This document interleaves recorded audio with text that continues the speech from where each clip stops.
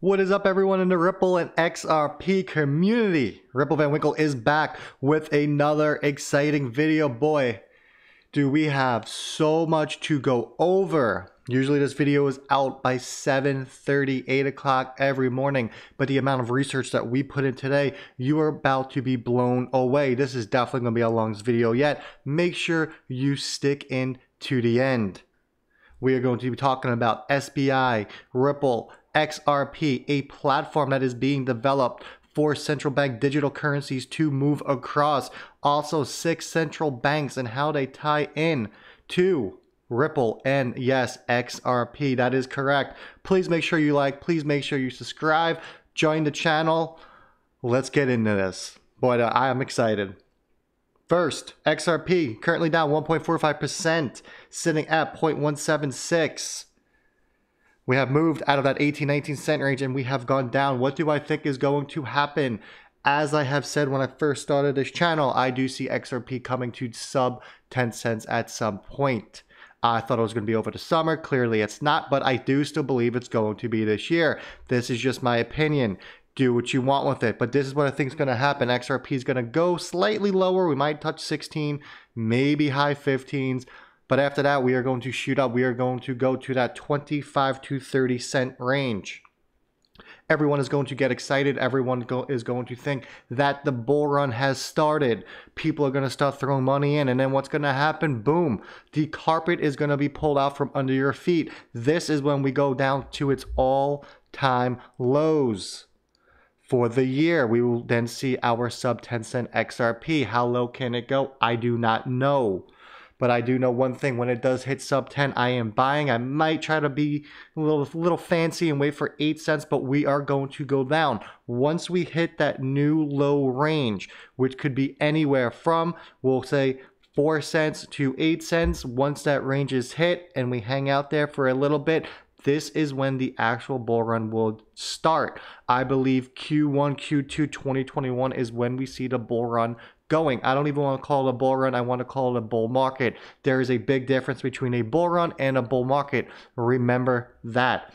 Anyways, enough about that. Enough about what I think. Let's get into this news. Let's get into the research that I have prepared for you in regards to Ripple, XRP, and central banks. There is so much to cover. First, from Lord Lionel, give him a follow. He's been putting this out like clockwork for the past month. XRP community said it will be delayed. Nope, it's all on track. To the doubters, I say this. Middle finger emoji, that is right. June 2020. SBI to release their smartphone application. And guess what? What came out?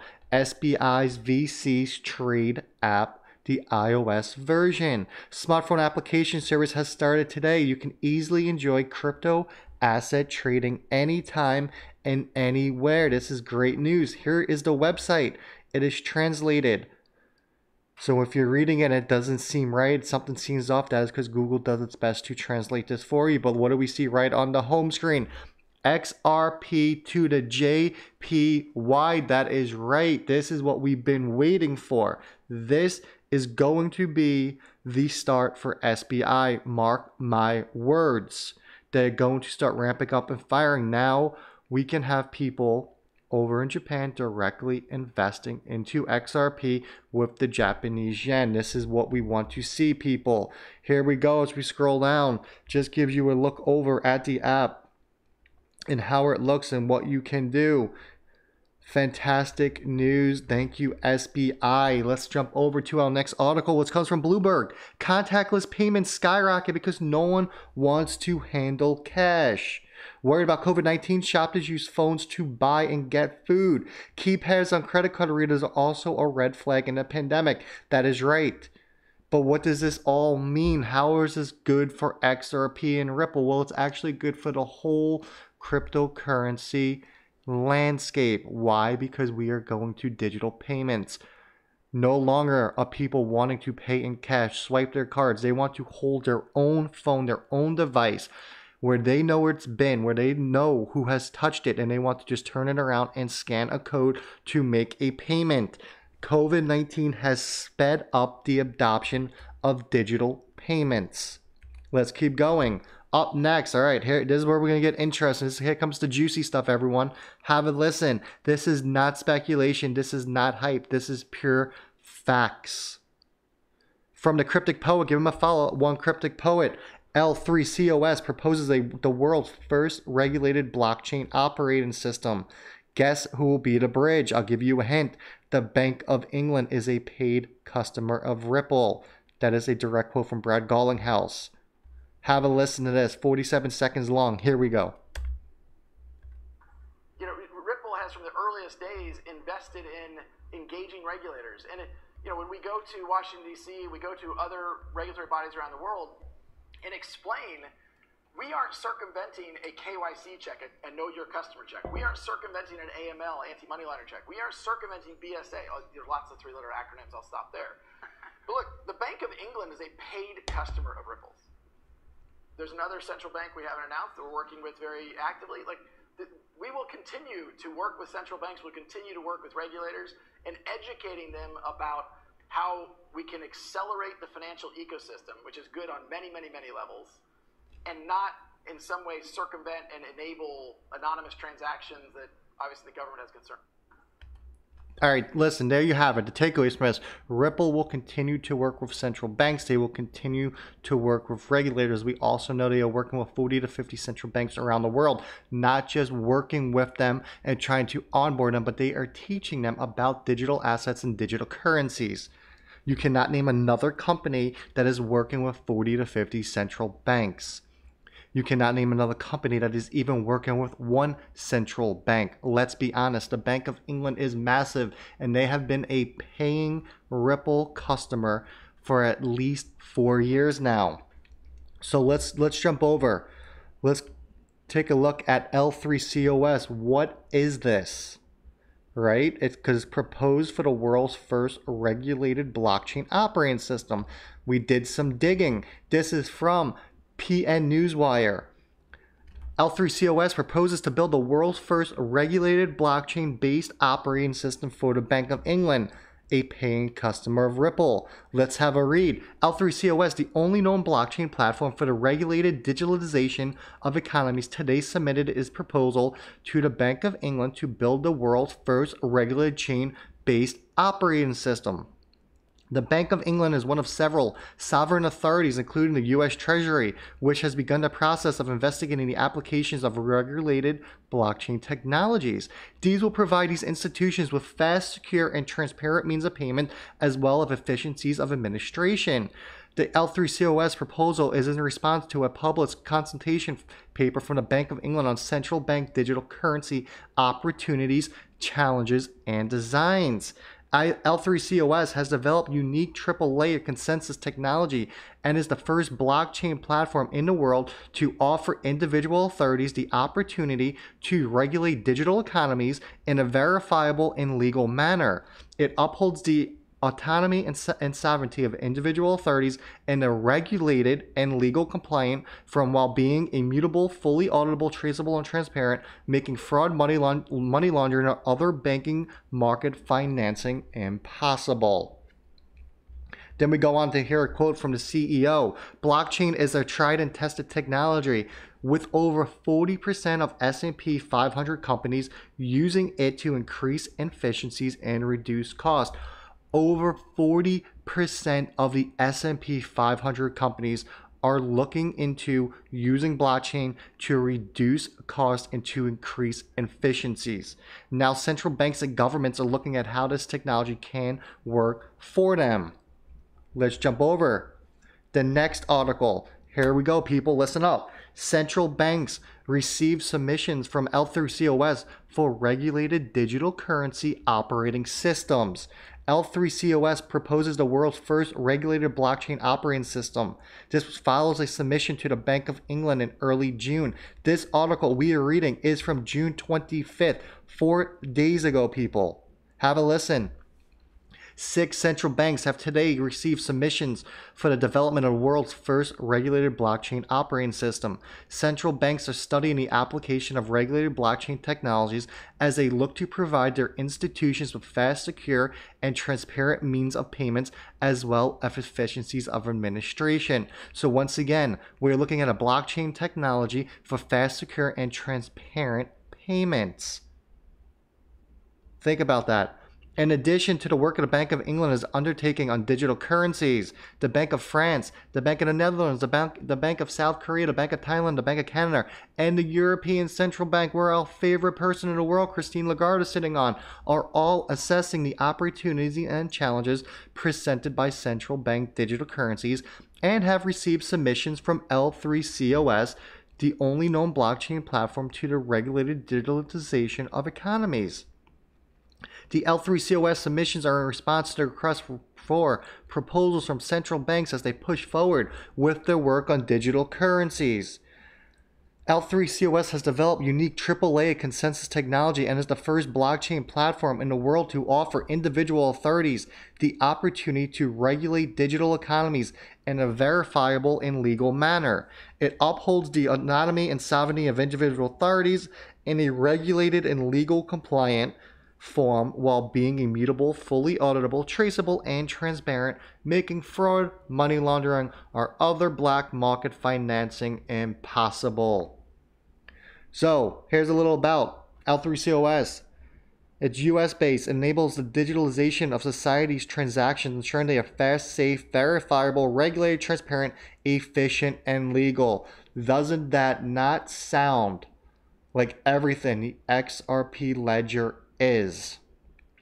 Using its unique AAA consensus system, it enables sovereignties to digitalize transactions faster, more effectively, with greater transparency and stronger security. Its blockchain technology is immutable, fully. We already read that. They keep repeating that's not a big deal. Okay, so let's jump over to the L3COS websites. We head over to the governments tab. It's the world's first universal regulated blockchain ecosystem for governments. Have a listen to their little slogan. It makes blockchains work for regulations, not against it, and it wins people's trust. What has Brad Garlinghouse and Chris Lawson been preaching for the last 4 years? That they work with the regulators and not against them. That has been very, very key by Brad and Chris. They want to make sure every time that they are in front of a CNBC anchor, MSNBC, CNN, you name it, that they tell you that Ripple, the company, is working with their regulators and not against them. The same exact thing that L3COS is telling us. Let's have a quick listen to this video. Digital transformation has the potential to solve some of the most pressing problems of governance. LIPPLENET, a blockchain-based operating system, will help you unleash this potential, reduce administrative expenses, and save public money by eliminating bureaucracy, adapt to changes, and respond to emergencies fast with customizable process automation. Go green with paperless workflow. Win voters' trust and support. LIPPLENET enables all this and more. By introducing smart contracts, it finally replaces paper documents and automates the implementation of rules and policies. LIPPLENET, forward into the future. There we go. So that's LIPPLENET. So what did they say, LIPPLENET? They are working with 6 central banks. The Bank of France, the Bank of the Netherlands, the Bank of South Korea, Bank of Thailand, the Bank of Canada, and the European Central Bank. We jump over to xrprightnow.com, Ripple Van Winkle's very own website. Check this out. This is on February 10th, 2020, 4 months ago. The Bank of France speaks about Ripple's blockchain and central bank digital currency. Let's scroll down. February 2nd, the Central Bank of France published a document titled The Central Bank Digital Currency. And I quote, potential circulation of the wholesale CBDC on several blockchains. Oversight by the central bank of this circulation would be complex and could have implications for financial stability and monetary policy transmissions. that are difficult to anticipate at this stage. The two different approaches could be taken from this question. The central bank itself puts itself in a position to issue a wholesale CBDC units on any blockchain that can be used as a medium exchange as its counter. This solution will be extremely complex to manage and would result in the central bank having to organize circulation of the wholesale CBDC on blockchain whose technologies, government's frameworks are out of its control. Then they go on to say units issued on the wholesale CBDC's native blockchain could be transferred to other blockchains. Since the attributes of a unit of the wholesale CBDC may be integrated in a crypto asset circulating on another blockchain, which is possible on Ethereum and Ripple. For example, it would then become possible to use the unit on this blockchain. At this point, from the central bank's perspective, the unit would be immobile. No movement would be recorded in the distributed ledger until one of the users of the wholesale central bank digital currency original's blockchain made it circulate. In this intervening period, the wholesale CBDC units could be exchanged via the secondary blockchain between entities not belonging to the digital currency's formal circulation network. So we go down. Then here's the quote the Crypto Wolf put into a nice tweet for us when Ripple was mentioned by France's central bank. Attributes of a unit of CBDC may be integrated in a crypto asset circulated on another blockchain, for example, Ripple.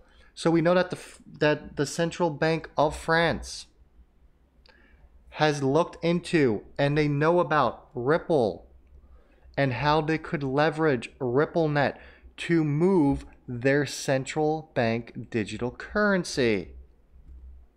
The next bank on the list was the Bank of the Netherlands. Let's have a look here. This was 2 years ago. The Netherlands Central Bank recognizes Ripple XRP as an excellent real-time payment infrastructure. The Netherlands Central Bank, which is called the DNB, the Netherlands Bank, I'm sure I jacked that up, touted Ripple's blockchain technology as a fast process that takes place every 2 to 5 seconds, affirming that Ripple is a good deal faster than Bitcoin and requires less computer capacity. And I quote, banks have shown an increasing interest in the Ripple protocol. Integration of the payment protocol would allow banks to offer their customers the ability to transfer any amount of money in any currencies to other institutions that use the protocol without the need for intermediaries. That would lead to cost savings for banks. At present, 1 German and 2 American banks are using Ripple's network, while several other banks are experimenting with it. We jump over to XRP chat. March 31st, 2018, Zeddy44 threw an article out there which is from the Central Bank of the Netherlands. It is a PDF. There was a section in it, complexity of infrastructure. Another important supply side factor is the complexity of the infrastructure. In the current situation in the Netherlands and in Europe, the infrastructure is made up of many different parties and components, making it difficult for a single provider to bring all parties together and get things done. The problem is exacerbated by the internal nature of the European payment market, with operators in other countries often being involved in processing Dutch payments, for example. To date, innovations can often only be used at national levels. Cross-border solutions are still rare. This can mean that similar solutions developed in different locations are incompatible with each other, leaving the European payment market fragmented. One exception to this are innovation from card companies such as MasterCard and Visa, who international characters mean that they do create solutions that can be used for cross-border payments. This means, for example, that contactless debit cards issued in the Netherlands can also be used in other countries. Owing to the complex infrastructure, initiatives are mainly concentrated at the forefront of the payment system. All right, listen up, here where it gets good. That complexity makes innovation at the back end more difficult to implement, though it is precisely in the area of infrastructure that innovates could generally improve the payment market. An example would be real-time payments. If payments could be made and received in real time, this would change the payment landscape significantly. The Ripple Network Protocol, an example of an innovation that could contribute to that change by enabling banks to use this infrastructure to facilitate real-time payments. Here is the PDF from the Central Bank of the Netherlands talking about the Ripple Protocol and how it could be used to move central bank digital currencies. Very, very interesting, people. What was next on the list? The Bank of Thailand. What do we have here from CoinDesk? June this month, 2020, Thai Central Bank taps central company for first digital currency payments. Ripple is massively tied up in Thailand.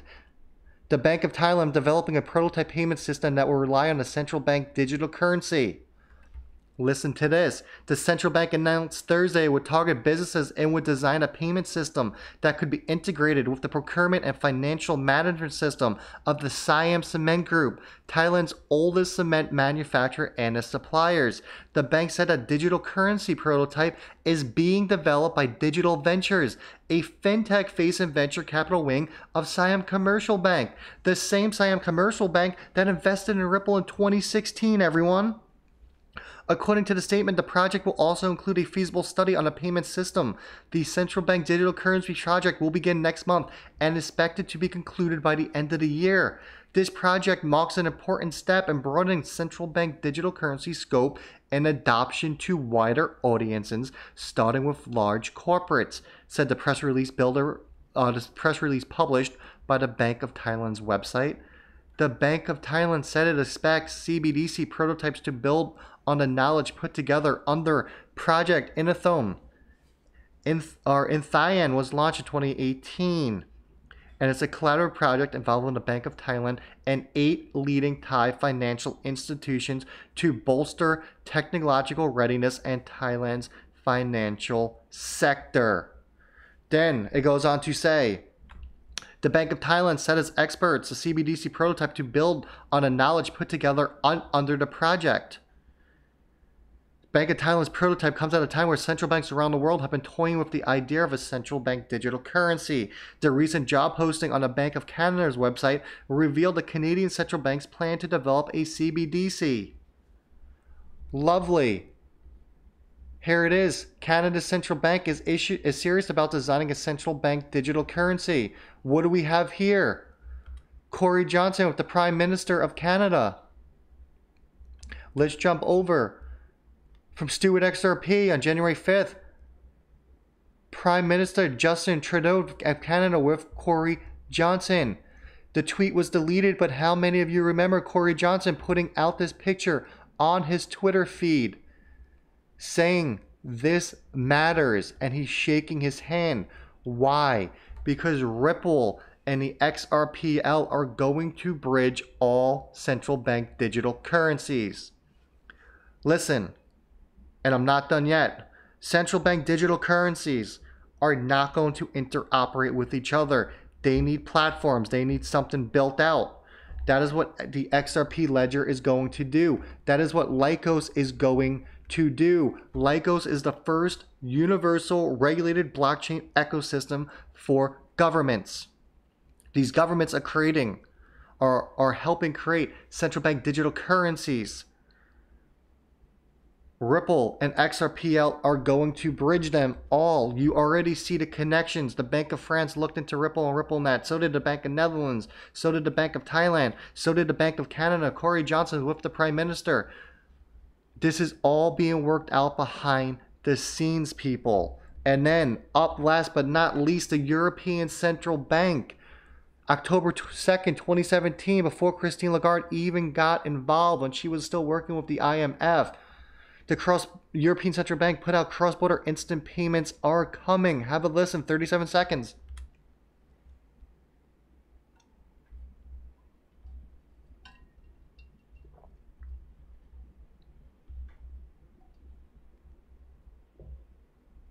Well, there's no sound to it, but it's talking about cross-border instant payments and why they take so long. And it says by the end of 2018, the European Central Bank will provide your bank with a new service. Then we jump over European Central Bank, a PDF that they put out in collaborations with the Bank of Japan. Where is SBI from? That is right. Project Stellar to synchronize cross-border payments. Let's jump down. Let's do a quick little search here. Section 2.1.2, Selected Private Sector Initiatives. selected people. Ripple was selected here. A community group of the Worldwide Consortium, W3C, which was gifted actually by Ripple, is developing further the Interledger Protocol, a set of rules that allow payments to be sent across different types of ledgers. ILP is built on an initial proposal laid out by a white paper, a protocol for interledger payments by Thomas and Schwartz. Yes, Schwartz, that is David Schwartz, aka Joel Katz. Chapter 3 provides a more detailed description underlying concepts of ILP, but Ripple has developed Xcurrent, which connects financial institutions via a global network of participating entities. Xcurrent is built around ILP and enables bidirectional communication between participating entities and coordination of payments across ledgers. I am going to say this one more time. The central bank digital currencies are going to run through the ILP, and XRP are going to bridge them. There is a reason the Bank of France, that the Bank of the Netherlands, that the Bank of South Korea, that the Bank of Thailand, that the Bank of Canada, and the European Central Bank have all been in talks with Ripple, have all been in talks about Ripple's product, its suite products, have all been in talks with the W3C. They know what the ILP is. There is a reason. You do not see these central banks talking with any other cryptocurrency company. You do not see them talking with Satoshi Nakamoto about Bitcoin. You do not see them talking with Justin Sun about Tron. No, they are talking with Ripple and Brad Garlinghouse and Chris Lawson and Joel Katz about the ILP and how they are all going to bridge their central bank digital currencies. The world is going digital. CBDCs are going to be created and they need a way to talk with each other. And the only way to move those CBDCs across a secure network that is working with the governments, working within the system and not trying to fight the system is through the ILP and RippleNet, people. It is that simple. Let this all sink in. 6 central banks. That's just to get started. We know Ripple is talking with 40 to 50 central banks.